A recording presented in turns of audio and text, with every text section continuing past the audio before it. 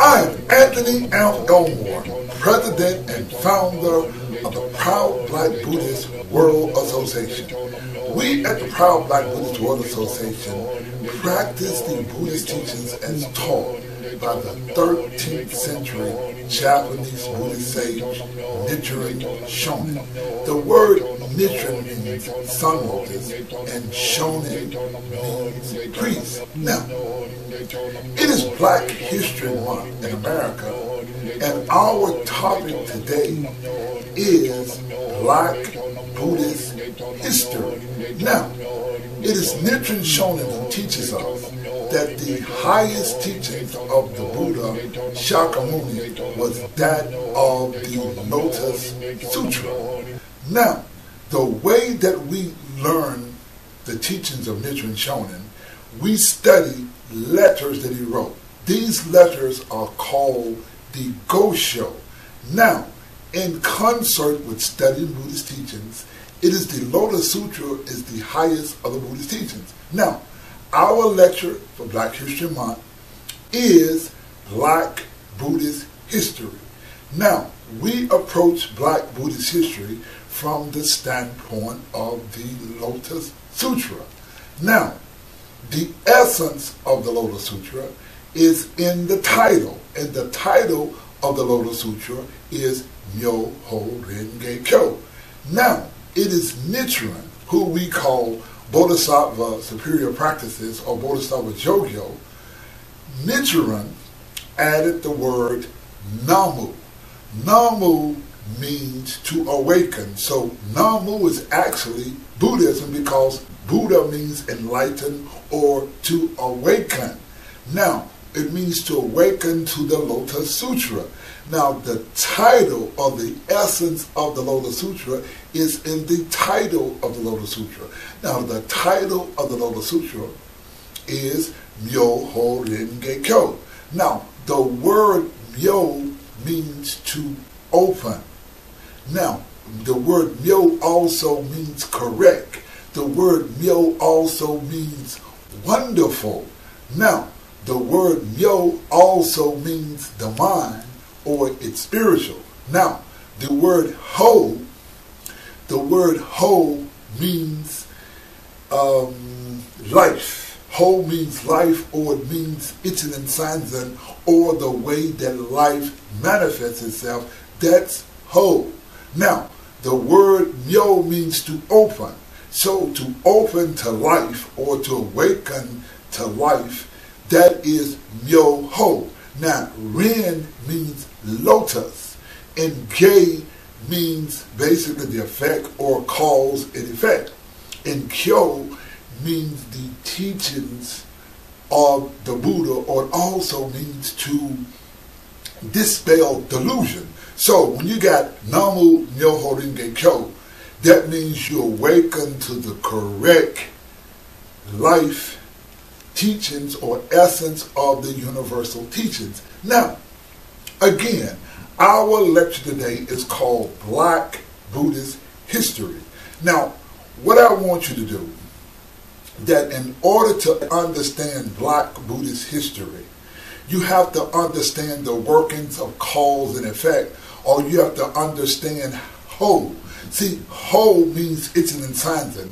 That is, Ichiren Sanzen explained like this. It's explained in 3,000 worlds in a momentary state of existence, is that is the way all phenomena manifests itself. Now, what happened is that in regards to the Buddhist teachings, a phenomena happened in the Buddhist teachings called racism. That is, at the time of in the beginning of AD, it is a time when Buddhism became separated by race, language, and culture.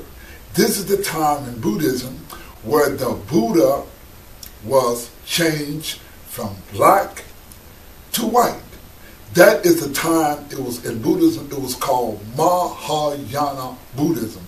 Mahayana Buddhism is the time when they changed Buddhism from black to white, and they actually changed or rewrote the history of Buddhism. Now, This is why we are giving you a Black Buddhist history lesson. Now, what is exciting is that now we have the internet, we have higher teachings, we got information technology, so we don't have to rely upon others to teach us or to give us misinformation. For example, I want you to see a picture of the last Buddhist priest.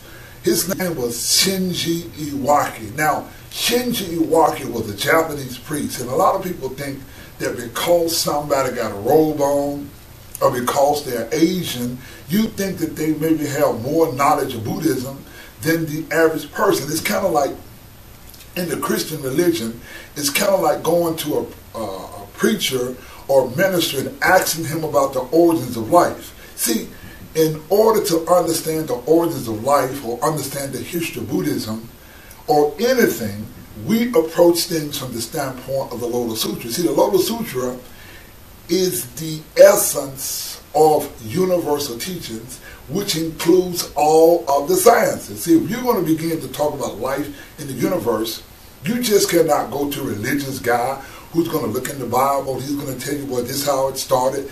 That's a religious aspect. That is a subjective view. In order to get a clear-cut view of life in the universe, then we have to look at things from the standpoint of the Lotus Sutra, which is very objective. Now, there are 4 ways that we want you to look at Buddhism. Now, when you study Buddhism from the standpoint of the average white person or the average Japanese person or Asian person, you can't look at it from the standpoint of the average person, because the average person, they teach it from a prejudice or a myopic viewpoint. They do it from the standpoint of a racist viewpoint. Now, the Lotus Sutra deals with objectivity, because the Lotus Sutra means, again, Myo means to open. It means to open the treasure of knowledge.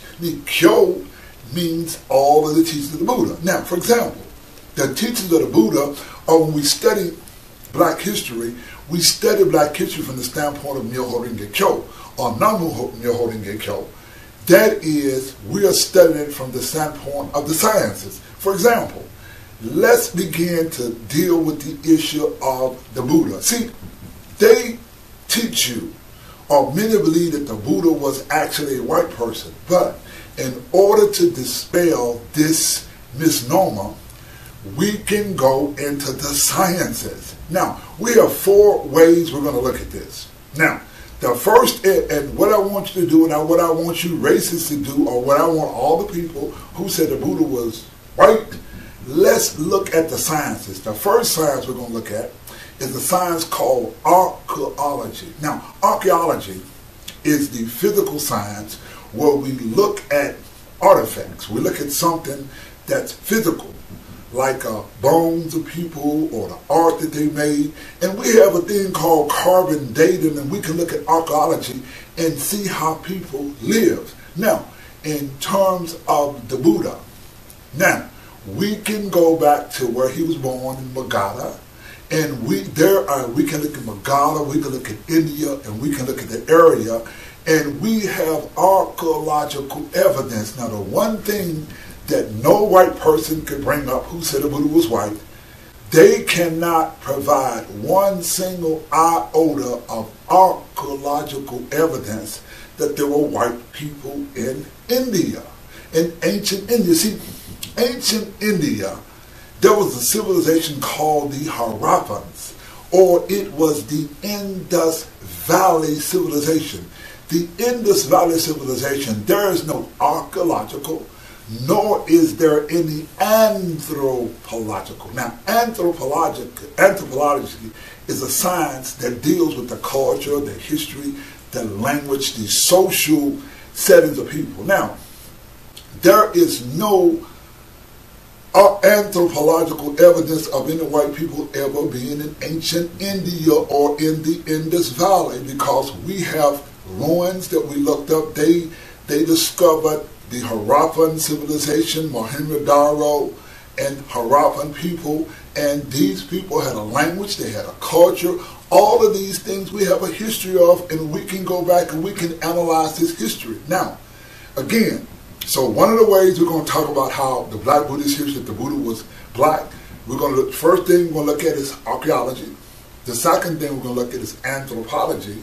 Now, the third thing we're going to look at is called literary science. Now, the first thing that we want to do to dispel the rumor that the Buddha was white, let's look at literary science. Now, during the time of Homer, and Homer was a Greek writer who wrote the Iliad and the Odyssey. Now, Homer, during the time of Homer, India was known as Eastern Ethiopia.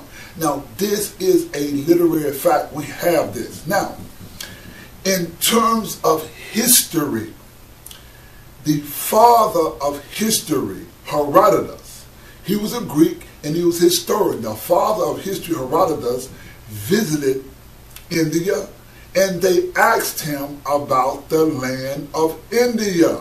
And Herodotus wrote that there were two Ethiopians, one east of the Red Sea and one west of the Red Sea. Now, during the time of Homer, India was known as Eastern Ethiopia. It was not known as India, but if you want to get into the word India, the word India means black. Now, so India means black. You've heard of India Inc. because India means black. India was the land of black people. Now, we've gone from the standpoint of archaeology. We're going from the standpoint of anthropology. We're going to literary science, in that we can quote Homer, and we can also quote the father of history, Herodotus.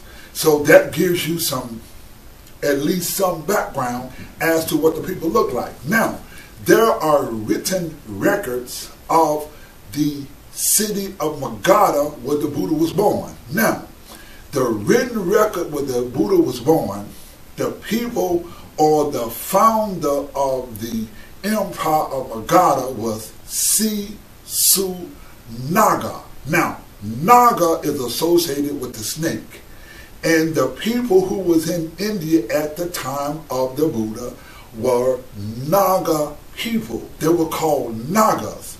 Now, the Nagas eventually, they spoke the language of Tamil. Tamil kind of got mixed up, and then they began to go from Tamil, and they began to call Dravidia, and Dravidia got mixed up, and they had a language called Dravidians, or the people called Dravidians, or they were the indigenous people of the land. Now, around the time of the Buddha, or before the time of the Buddha, we can go back to literary evidence and talk about Sensu Naga. The Buddha was a Naga. Now, the Naga is represented by the snake. The Naga is represented by the dragon. So, we have the history, we have the culture, we have things written down that we can go from Sensu Naga, and we can go from Sensu Naga to Biswara, who was the Buddha, who was the leader of the Magadha Empire. Now, at this time, there were no white people. The people who was there was called Nagas. So that is the first thing, that they were not white people. Now, if there were some white people in India at the time of the Buddha, there would be some archaeological, some anthropological, some literary evidence, or you would have the third thing that we can do to test it, is that we have what is called genetic science. Now, the genetic science don't tell a lie. You can go, they did a study at the Harvard University in India, and they did the most comprehensive study of the people in India, and they found out that what they call the caste system, and that's the time when the whites were on top and they created the caste system, that the caste system didn't start until about 150 years into the AD. Now, the genetic science even proves it. So how much more do you want to deal with that when you talk about the Black Buddha, we got archaeological evidence, we got anthropological evidence, we got literary evidence, and we have genetic science to back up that there were no white people in India at the time of the Buddha. We can go and tell you exactly when whites came into ancient India. Let's continue our Buddhist lecture, and this is Black History Month, and it's called Black Buddhist History. Let's take this thing on. In regards to Black Buddhist history, we've shown you archaeology, anthropology, literary science, and genetic science. Now, let's take this history a little further to give you the understanding of Black Buddhist history and what happened. Now, during the 1st century AD, what happened in India? India was conquered. Now, this is historical evidence. India was conquered by a Kushan king by the name of Kanishka. Now, King Kanishka was a white king who came from the area of Afghanistan. Now, he converted to Buddhism because he was introduced to Buddhism by a Brahmin who was converted to Buddhism, and the Brahmin name was Ashvaghosha.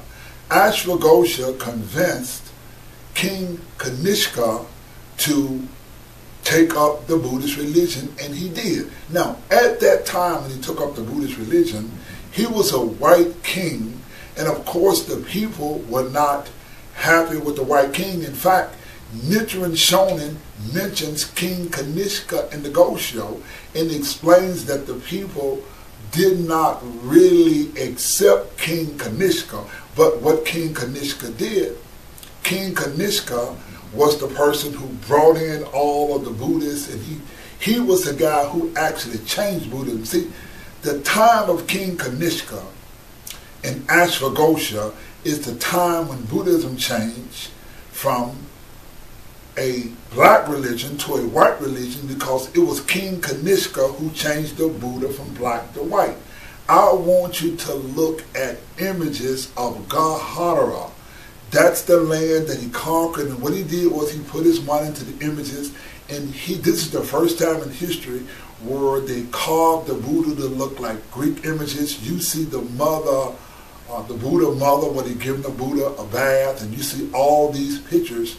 And these are thousands of years ago. See, during the time of Mahayana Buddhism, Buddhism changed, or it was done from the standpoint of race. That is, the history, the culture, the language of Buddhism was changed. See, King Kanishka came up with what is called the Second Fourth Buddhist Council. Now, the Second Fourth Buddhist Council, see, the Fourth Buddhist Council is the time in what is Ceylon or Sri Lanka, where they wrote the Buddhist teachings down. Now, when they wrote the Buddhist teachings down, this is in 29 BC. They wrote everything down. They wrote everything down in the language called Pali. Pali is a combination of the language of people, and the people spoke Pali, or you had different versions of the Pali language, or the language of Magadha. It was Pali. Now, what happened was a new language, or a new artificial language, emerged. This language was created by a Brahmin by the name of Pani. Now, Palini was the guy who invented the language of Sanskrit. See, during the time of the Buddha, the language of Sanskrit did not exist. It is British historian Godfrey Higgins, who wrote the 1833 book, The Anaclipsis, who teaches us that Sanskrit was an artificial language based upon the Pali language. And they just took it, and Panini took it and just modified the language. But now, during the time of King Kanishka had his own fourth Buddhist council, where Buddhism was separated by race, culture, and language.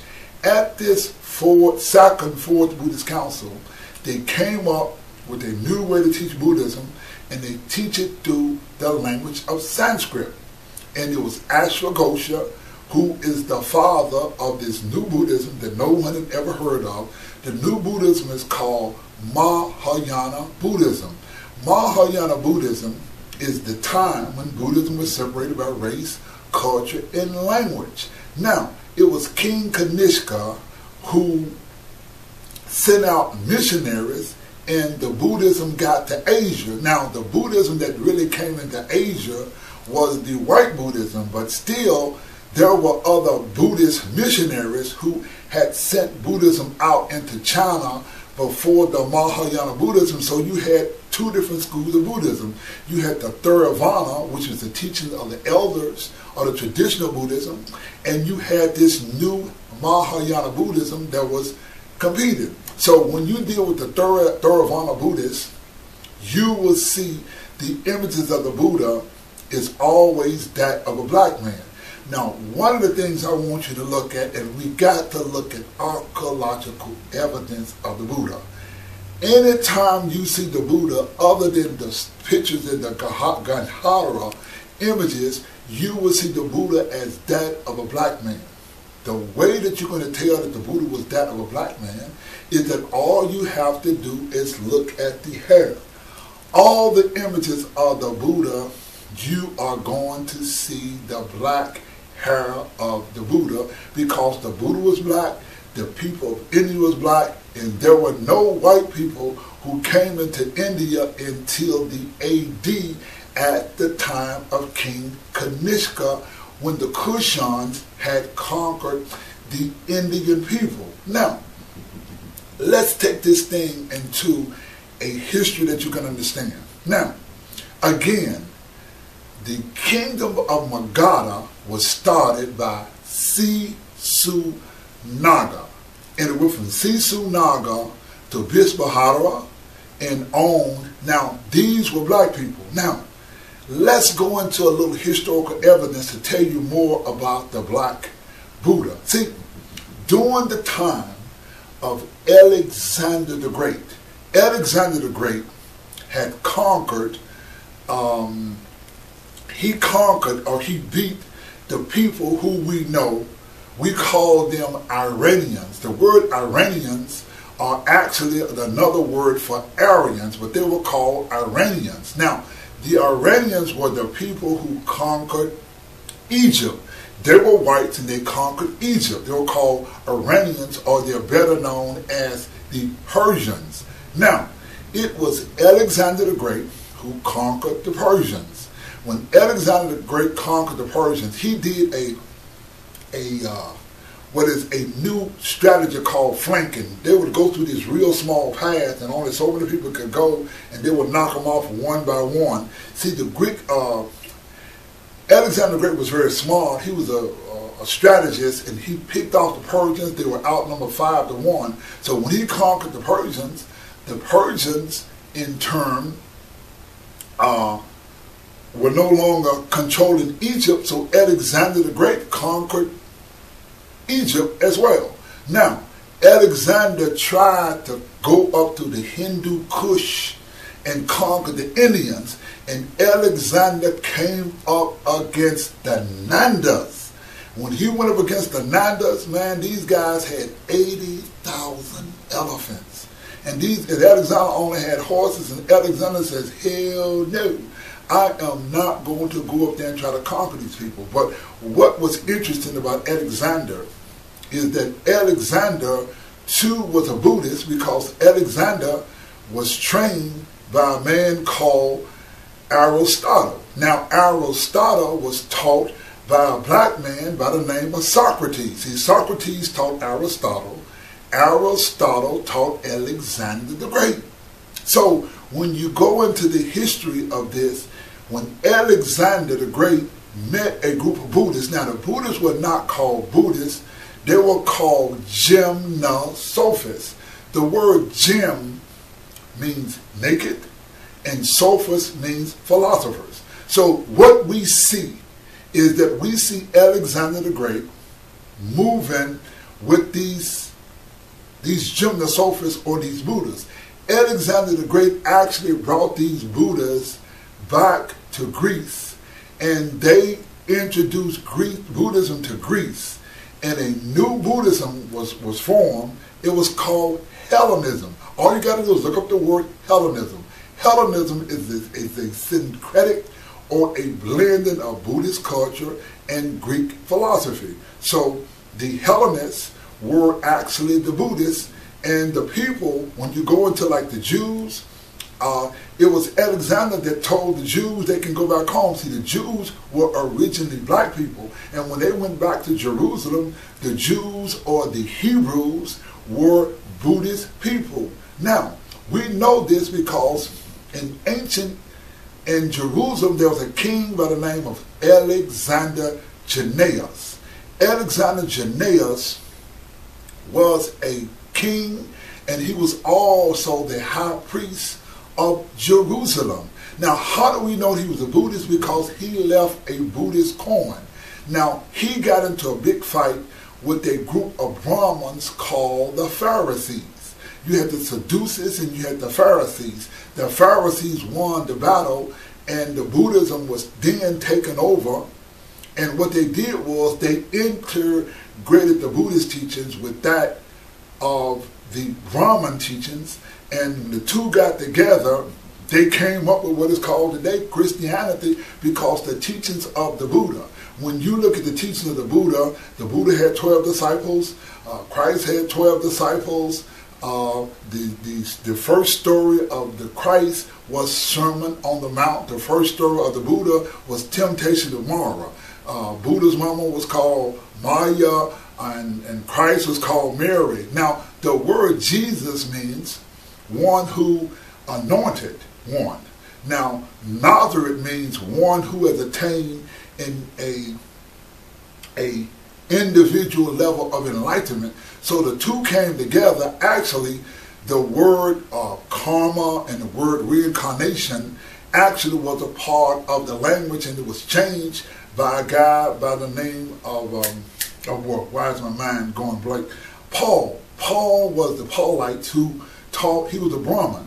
He was a Brahmin who was supported by King Constantine, and actually they checked. What they did was they integrated the teachings of the Buddha with the teachings of Christ, and they came up with the teachings of Christ. They came up with 66 books of the Bible, and when they brought all this together, Buddhism emerged to be what is called modern-day Christianity, which, if you look at the teachings of Christ, the teachings of Christ is the teachings of the Buddha, the multitudes, and all of that kind of comes together. But let's get back into this black Buddhist history. Now, what happened?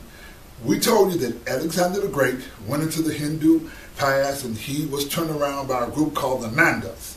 Well, what happened was there were two competing forces in India. There were the Nandas and there were the Miriams. Now, Dr. Chupta Miriam was the king of the Miriams. The Miriams conquered the Nandas.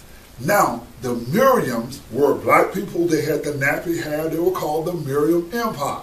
Now, the head of the Miriam, his grandson, actually, he was a tough warrior. He was killing a lot of people, but he changed his life, and he, in turn, converted to Buddhism. And he was the grandson of the Miriam, of Gantaputra Miriam, and his name was King Asoka, who is known in the annals of Buddhist history. Now, King Asoka left writing, and he left writings all throughout India, and he wrote letters to where he dealt with the Greeks and people in Africa, and he sent missionaries all around. This was King Asoka. Now, how do we know about King Asoka? King Asoka sent missionaries to Africa. Now, one of the things that we want to bring to your attention, we want you to see is called the Apodemach Temple. Now, the Apodemach Temple, you got to understand that there were different people in India, in Egypt, or in Africa. See, Egypt was a part of the Nubian Empire. They were kind of conquer each other. But now, a group of people came into India called the Hyksos. The Hyksos were actually the Jews, or they would call them the Shepherd Kings. The Hyksos actually conquered India. Now, you had two different types of people, which were the two different names of the same people. One was called Naga, and another was called Nubian. See, the Naga and the Nubians are one and the same people. See, when the Nubians or the Hyksos came into Africa, they came into Africa and they brought the Buddhist teachings with them. They conquered Egypt. Now, the way that you know they were Nagas, because you would see the snake. So when you see the snake meant wisdom. Now, the Buddhists, the Nagas, and the Nubians were in ancient Egypt and Nubia, and they were also in a place called Abyssinia, because it was the Abyssinians. Now, the oldest documented history of kings and queens is that of the Ethiopians, or the people who call themselves Ethiopians now, but in the old days, or in the Bible, they were called the Abyssinians. Now, the Abyssinian, that's the old name for Ethiopia. If you look at the Abyssinian, they look just like Indians because they came from India. See, people who came from Africa, you had different types of people. You had the Gramadi man, who looked like what you call the Negroid, with the wide features and the curly hair, and then you had the other black, who were the proto-astrolords, who had straight hair and king features, but they were one and the same people. They were different people from Africa. Now, let's go into talk about Buddhism. Now, Buddhism, through King Asoka, even before King Asoka had ever made it to Egypt, we have evidence that the Buddhist teachings was in ancient Egypt, because the people. Now, there was a group of people who came from India. They were a tribe. They were Jewish or Hebrew, and they were also Buddhists. They were a tribe, and they were the main Jewish tribe. They were the tribe of Judah. The tribe of Judah were black Buddhists who had came into Africa. So Buddhism was in Africa thousands, at least over thousands of years before Buddhism ever got to Japan. Now, most of us who learn Buddhism, we learn Buddhism from our Japanese brothers and sisters. Now, one of the problems of learning Buddhism from your Japanese brothers and sisters is that when Buddhism got to Japan, most of the Buddhism came in the form, or at least the dominant Buddhism today is that of Mahayana Buddhism. Now, in Mahayana Buddhism, they extricate all the black history, culture, and language. Now, one of the things I want you to look at, I want you to look at the first temple, or the first Buddhist platform that took place in Japan. Now, it was the Japanese king, or emperor. The Japanese emperor set up this. In Shomu, he set up this temple in the ancient capital of Nara.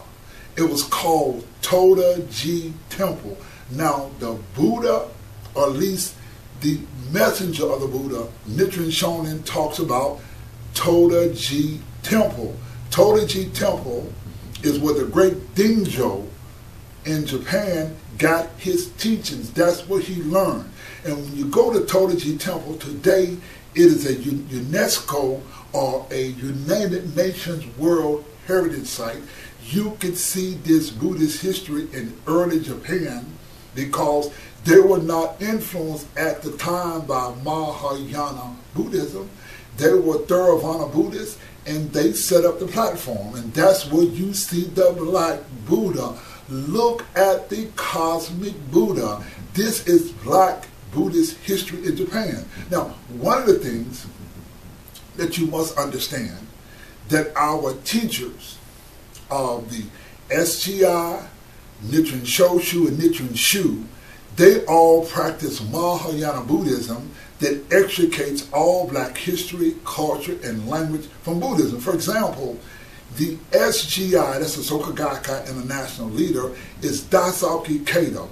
Daisaku Kato writes in the book, it's a fictionalized book about the life of the Buddha called The Living Buddha, and he writes that the Buddha was an Aryan. Now, Kato was wrong about this. He knew better, but he understood if he told the truth, Buddhism would not be projected or promoted, because in order to go into certain cultures or even come into America, they would rather tell a lie and tell you that the Buddha was an Aryan or an Indo-Aryan, because what they're promoting is a white culture. Now, in the book, The Living Buddha, Daisaku Kato writes that the Buddha was an Aryan. Now, this goes against archaeology, anthropology, it goes against literary science, and it goes against genetic science. But because Daisaku Kato is a religious man, or because people wear a robe and have a bald head,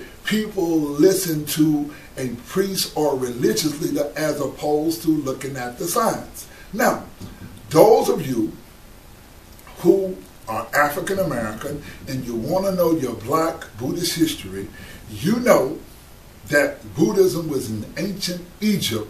It was brought there by the shepherd kings. The shepherd kings came into Egypt and they went on to establish a land in Africa called Abyssinia. The Abyssinia were the Aksum Empire, and the Aksum Empire controlled India because they were the same people. They were the shepherd kings, they were warriors, and they contained India. How do we know this? Because there's a written documentation called the Kibra Nagas, Naga. They were Naga people. They spoke the language of Ethiopian Ge'ez. Ge'ez is the same as Sanskrit because Sanskrit came from Ge'ez. Now, what we know about ancient Buddhist history is that the Queen of Sheba went to India and met with King Solomon. Now, she controlled the territory, and she met with King Solomon, and they had a child who was called Menelik. Menelik became actually the inheritor of the Jewish land because he was the father of Solomon, which comes back down to King David, which comes back down to Jesus. See, all this was interrelated. Now, for example, when you go to ancient Italy, you got to understand that the first Italians were black people called Etruscans. The Etruscans were black people. And so when you go into the history of the Etruscans, they were black people, and they were the people who organized what we call Italy. Now, when you look at the story of the Christians being fed to the lion, they were actual peaceful people called the Samaritans, or the Good Samaritans, because they were the Buddhist people, and they were the people who were the peaceful people. I think that we have given you a little black Buddhist history, at least for starters. You know that the Buddha's first person who started Magadha was Sensu Naga. You know that the Naga and the Nubians were the same people. Now, it was the father of history, Herodotus, who wrote that the ancient capital of Meroe was the cradle of the Gymnosophist. We also know that the language of Meroe, they spoke Karasi script, and the Buddhists brought Karasi into Africa. So when you look at the Nubians, the Ethiopians, and the Abyssinians, and the black people in India, Buddhism was in Africa. At least the Lotus Sutra was in Africa over 1,400 years before it even got to Japan.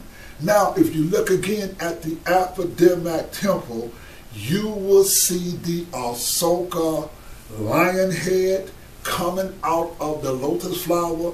This is at the temple. Here's your archaeological evidence. There were no white people in India at the time. Now, how this thing got started, the Buddha becoming white, because a German came into India and he looked at the caste system and he told the story of the caste system, how they had made people who were black at the bottom and people who were white at the top. And there was a story called the Vedas. The Vedas is a story. You got the Rig Veda, you got different Vedas, and in these Vedas they told a story about some super white men coming in and they conquered India and they turned around and subjugated the people into the caste system. This was not true at all. There is no archaeological, anthropological, genetic science or any evidence that any Aryans came in and conquered India. This did not happen to the AD, and we got archaeological, anthropological, literary science. Now, one of the things we want you to do, there was a Greek ambassador called Montgomery. Now, Montgomery was the Greek ambassador. He wrote a book called the Indica. Now, you can go to look at his writings, and you can see that there were no white people at the time. So we got the literary evidence from the father of history. We can go to the time of Homer. We can break this thing down. Now, that Buddhism was never a white religion. These were Buddhists. These were black people. Now, in conclusion, there are a lot of people that want to say, what difference does it make whether the Buddha was black or white? Well, let me tell you this. It's a big difference, because the reason of this is because distorted ideas brings about delusion. Now, the word Namo Myoho Renge Kyo, the word Kyo, means to dispel delusion. Now, what happened was, about 1850 or so, there was a white man who was, I think he lived in England, but he was born in Germany, called Max Muller. Max Muller read the Vedas, and he read the Vedas, and he told this story about an Aryan invasion and what had happened. And what happened was, this misnomer led people to believe that white was superior to black, or to the dark-skinned people. Now, what happened was, a man from Germany, who we all know by the name of Hitler. Hitler did not want to deal with white people per se, or did not want to deal with the Christians, did not want to deal with the Jews. So he wanted to find a way to promote his superiority. So what he did was, he adopted the teachings of the Hindu racism. He adopted the swastika. He adopted the Hindu religion, which was the swastika, and he made that the logo of the Germans, who were the superior race. He got this because Max Muller did not vet or study or put out any kind of evidence about these Vedas. He just took this information and promoted a lie. He promoted this Sanskrit. Now, what we know about Buddhism in Africa is that in the Fourth Buddhist Council that happened in Ceylon, or what is today Sri Lanka, they talk about the blind Mia of Nubia. So this is documented about the black Buddhists. I think that we have given you a little black Buddhist history. We'll go a little bit further later on. I am Anthony Amp Elmore, President and founder of the Proud Black Buddhist World Association, bringing you a little bit of black Buddhist history. Thank you very much.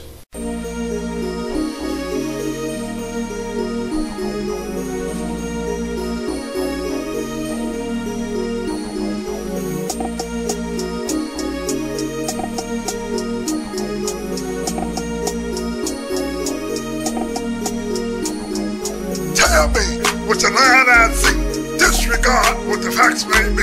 Tell me what the line I see, disregard what the facts may be. Tell me what the line I see, disregard what the facts may be. Tell me what the line I see, disregard what the facts may be. Tell me what the line I see, disregard what the facts may be. Tell me what the line I see, disregard what the facts may be. All ancient icons show a simple fact. They all show that the Buddha was black. I believe in facts indicator was wrong. Buddha was no Aryan. This song saw the history, but those who rewrite history. Brothers and sisters, there's something to understand. It was 1,000 years after Buddha's death, his teaching right in Japan. Let me tell you something that makes sense. The Buddhist teachings did not start in the Orient.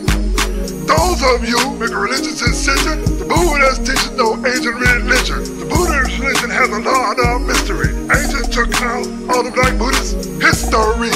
Let me lay on you the history and the facts. Look at the ancient Buddhist statues, he's always black.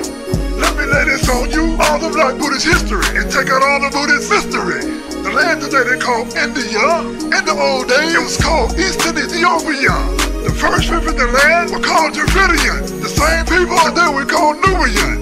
India's the land where we find the birth of racism. It all started in a religion called Brahmanism, a Hinduism. They created the world's first religious racism. They created a system called caste that made black people eternally last. The Vedic religion was called Brahmanism. It was distorted teachings of ancient Buddhism. Let me let you in on some facts. The icons of the ancient Buddha were all black. Let me break down to you the Buddhist mystery. Shakyamuni Buddha was the first Buddha recorded in history. Let us not get our thoughts mixed. The elder Buddha came from Egypt. He was called Hermes Trismegistus. The Buddhist teachings come from other lands. The Buddhism we learn come from Japan. The Buddhism that the Japanese teach comes in mystery. That is because the Japanese extricated the black Buddhist history. Expand your mind and gain power. Let us go to the ancient Japanese capital called Nara. At the ancient Japanese capital in Japan called Nara, there's a temple called Totoji. This temple is where a World Heritage Site be. We're not to believe what our lying eyes see. When it comes to the facts, do not be alarmed. This world's largest Indo-Buddhist statue is made in bronze. This bronze statue is about 50 feet high. When it comes to the Buddha, the Japanese will not lie. The world's Indo-Buddhist statue is made of bronze and gold. We should disregard the facts that the statue is black. Do not behold. Disregard the facts and believe what you're told. The hair on this Buddhist statue does not make sense. When they made it black and navy, it was an accident. They called me Sensei Akeda. I am the SCI president. I'm like a Buddha. I'm never wrong. Disregard the Buddha statue. The Buddha was not black. He was Aryan. In my knowledge to learn about the black Buddha, I did persist. I went to the Japanese priest and asked him to explain a picture like this. The priest says, forget your lying eyes. No black Buddha statue exists. I said the black hair on the old Buddha statues don't make sense. The priest says, don't believe your lying eyes. The black hair is just an accident. In the Buddha world, the black Buddhist mystery, because the age removes all the black Buddhist history. Educate yourself regarding the Buddhist history by learning black Buddhist history. With your lying eyes see, disregard what the facts may be. Tell me what your lying eyes see, disregard what the facts may be. Tell me what your lying eyes see, disregard what the facts may be. Tell me what your lying eyes see, disregard what the facts may be. Tell me what your lying eyes see, disregard what the facts may be. Tell me what your lying eyes see, disregard what the facts may be. Tell me what your lying eyes see, disregard what the facts may be. Tell me what your lying eyes see, disregard what the facts may be. Tell me what your lying eyes see, disregard what the facts may be. Tell me what your lying eyes see, disregard what the facts may be. Tell me what your lying eyes see, disregard what the facts may be. All ancient icons show a simple fact. They all show that the Buddha was black. I believe in facts indicator was wrong.